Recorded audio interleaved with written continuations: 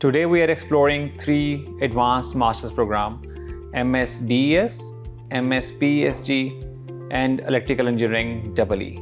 We will explore different aspects of these programs so that you can make better informed decisions about your career and future prospects. Masters in Digital and Embedded Systems.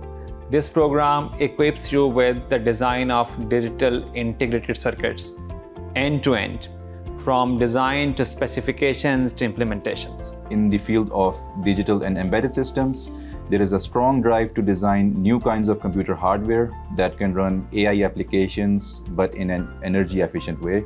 The goal is to build machines that process information more like the brain does, and this field is known as neuromorphic computing. The Masters in Power Engineering and Smart Grids. This is the future of powered energy sector in Pakistan. In the domain of PESG, we have emerging areas such as smart grid technologies, in which we automate the power grid to improve reliability and efficiency. We have renewable integration, in which we connect solar panels, wind turbines, and other clean energy sources to the grid to reduce reliance on fossil fuels.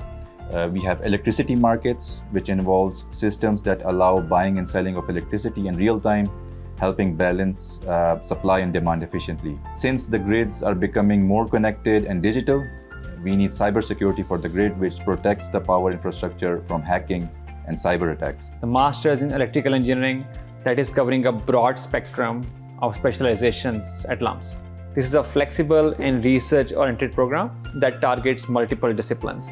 For example, we cover signals, we have communications, we have AI, we have photonics, controls, robotics, IoT. So we are covering all these disciplines in electrical engineering. At our department, we believe that the classroom doesn't end at the lecture hall. Industry collaborations bring current challenges into our curriculum. For example, our students are working with local companies working on system hardware design, and they are developing novel methods that can really make the design state-of-the-art and take it to the next level.